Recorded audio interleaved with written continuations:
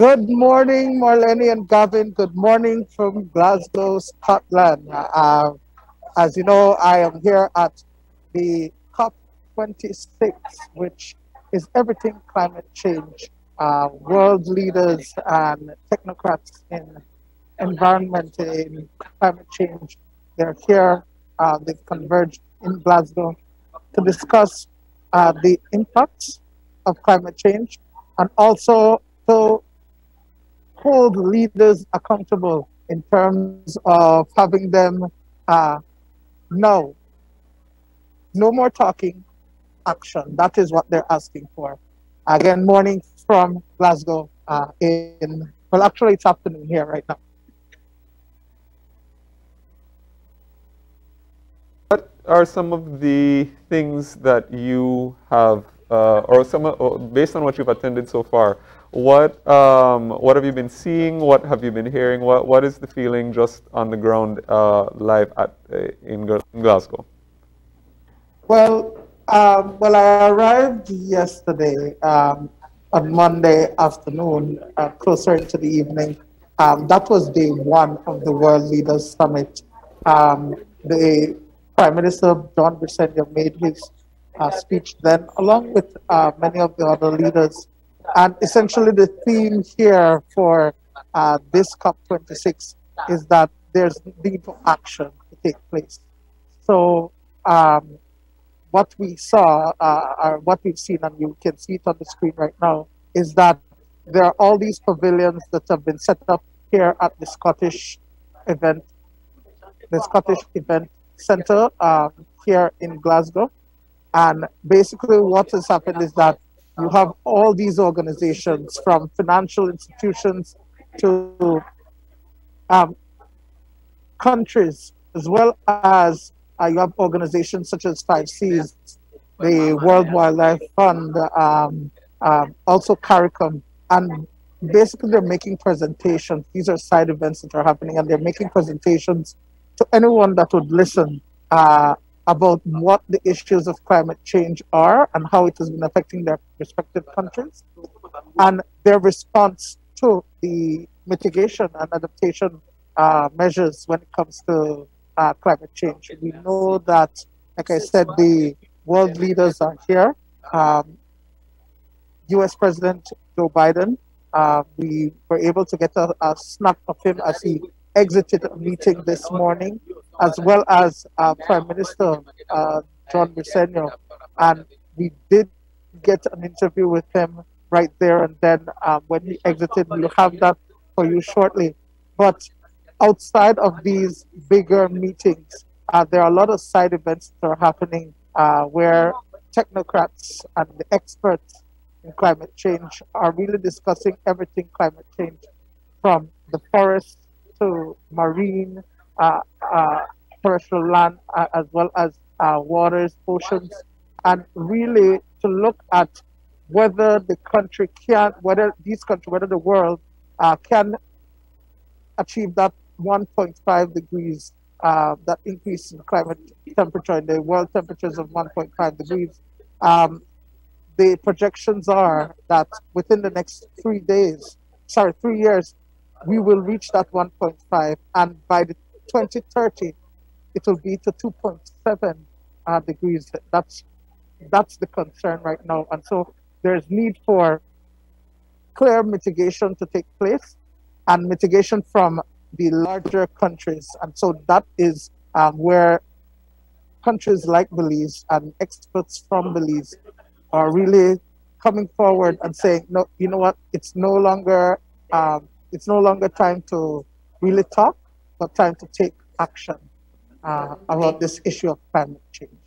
Wayne, I know that you have some interviews that you've already been conducting, and we look forward to those. But for a moment, just lay out for us the scale. This is said to be one of the largest COPs, one of the largest conferences that we have seen, even in the midst of a pandemic, because it is such an urgent issue across the globe. Lay it out for us what it's like. All right, let me break it down, guys. I believe I had sent, I forwarded some images, but to enter into the facility, onto the campus, it takes almost 2 hours. Thousands of persons are trying to get in, and they have strict measures, security, as well as you have to do COVID tests, rapid tests daily. They're self-administered, and you register it online, and that has to happen every day before you can even come to the campus, because you won't be able to get access unless you've provided proof of a negative result. The compound itself is huge. Pavilions have been created all over, and they have separated all these leaders from the media, from the experts.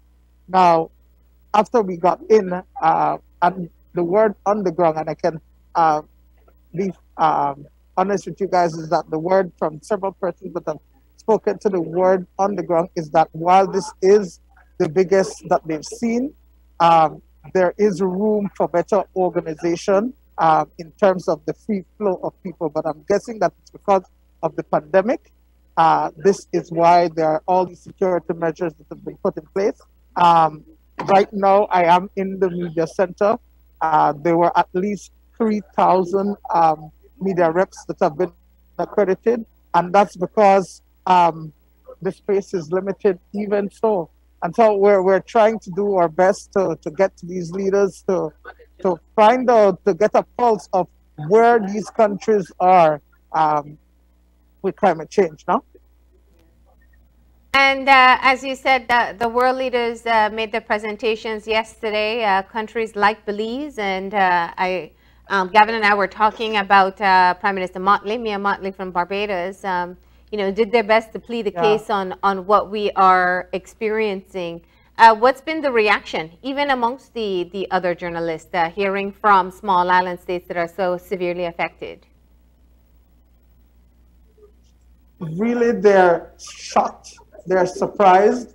I think that one of the things that I've been speaking with several of them, and one of the things is that they have not experienced, at least those from the bigger countries, they have not experienced what we are experiencing. And the Prime Minister, in an interview that I did with him earlier today, went into details, and he did highlighted that in his speech on Monday, where he said that it's these smaller countries that have been adversely affected, and there needs to be some kind of work done to ensure that we survive climate change. I think that's one of the themes that they have here, and it's plastered all over, that the ambition is to survive this thing. And so that is where they are.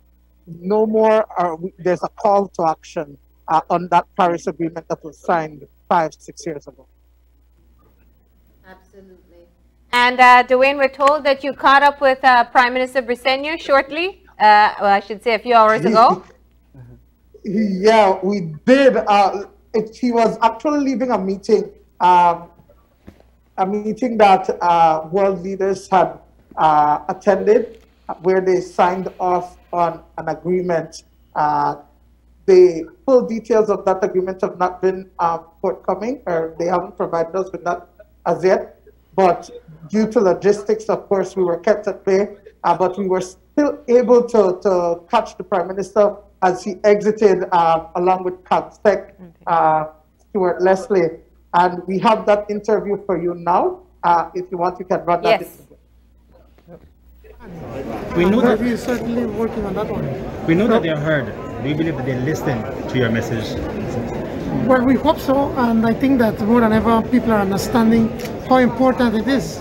I mean, Mother Earth is dying, and unless we do some critical changes, Belize is doing its part. We have over 30% of our land under protection, and by 2026, we are going to have 30% of our oceans under protection. But we need financing, and this is where the developed countries have to come in. Are they doing enough? They're not doing enough, and that's the point. How does that make you feel? Well, it gets you angry, because here, for instance, small countries like Belize, we have been doing our part. We are protecting our reserves, our land, our waters, but yet the bigger countries who have developed themselves, and living a lavish lifestyle are in effect telling us we can't do what they have done before because we have to protect Mother Earth. Well then, give us the funding to be able to do that.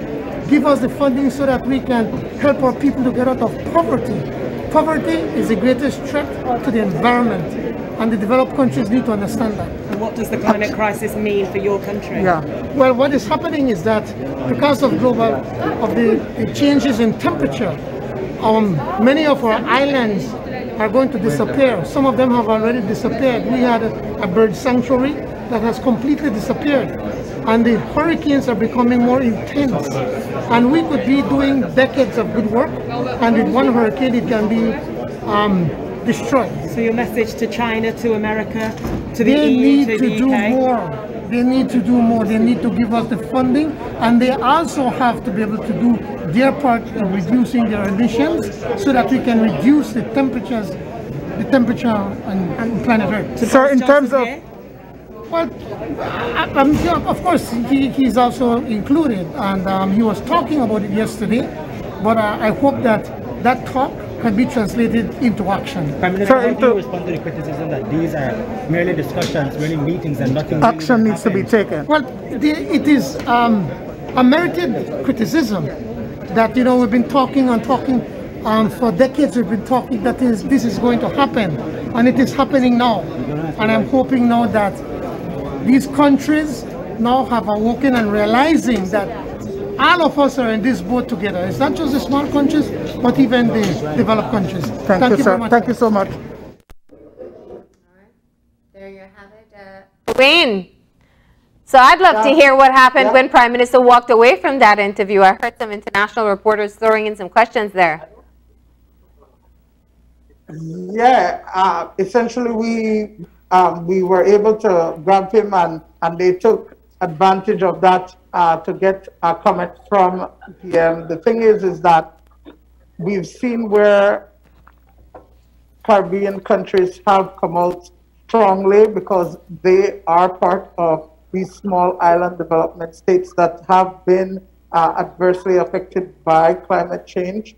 And in Belize alone, because really the issue is you can see the effects of climate change in Belize as it is. Our coastline has changed over the years.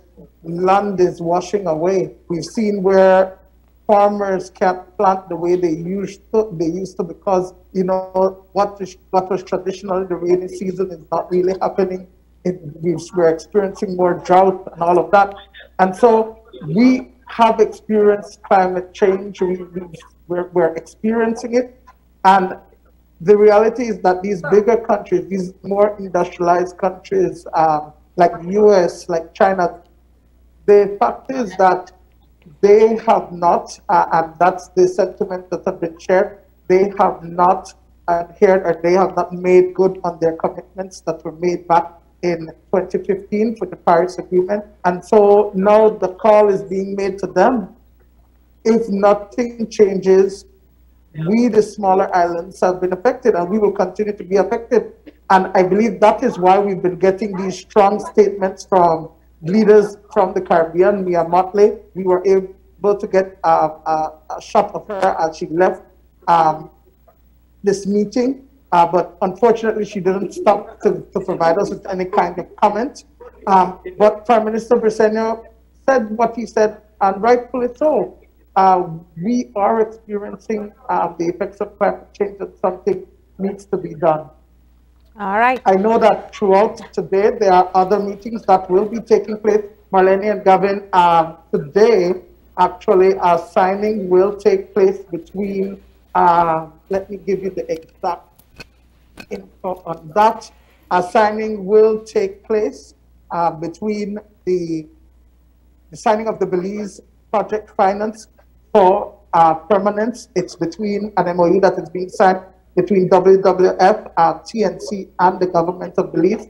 The Prime Minister will be there, and we will try to get some more comments from him on that. Also today, the World Leaders Summit is closing, so they will have some closing speeches and some non-state actors that will be summarizing the key outcomes. So I will try to have that update for us, for you guys later today, and maybe even in the newscast.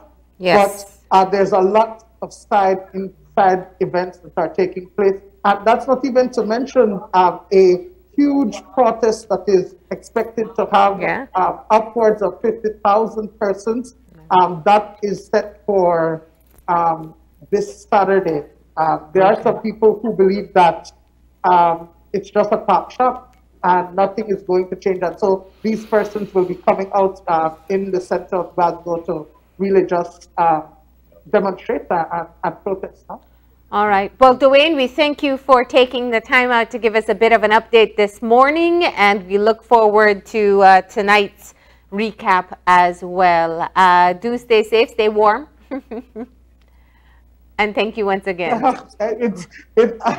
Honestly, it's been cold, Marlene. It's freezing, but I'm working through it. We the Caribbean people, I know where you are. Even if it's 50, it's cold. All right, I can imagine. And I know that you've been spending most of your time at the conference, but have you gotten a chance to hear any of the famous Glasgow accent? Listen, they're talking about we say berg and not burr, and it's a lot of different things. But I've found some friendly faces already. Some people from the Caribbean that I've networked with in the past, and then also there's this a conservationist guy, Chris Minty, who has worked at Las Cuevas. He lived and worked at Las Cuevas in the Chiquibul for 7 years, along with Rafael Montanero, and he reached out and has been of good help. Getting us around, and so outside of this, the official meetings that will be happening here, there's this website that has all these events that are happening outside of the COP26. Well, it really does help that we're working with it. Sorry, I was going to say, it really does help that you have Belize plastered on your mask, so anybody who recognizes Belize will know where you're from. Dwayne, of course, we look forward to future updates. This is just day one, but thank you for letting us know what's been happening so far. Thank you, guys. Thank you so much. All right. And with that, we're going to go ahead and take our final break. And when we come back, Gavin, will you please tell us what's trending? We definitely will. So please stay tuned.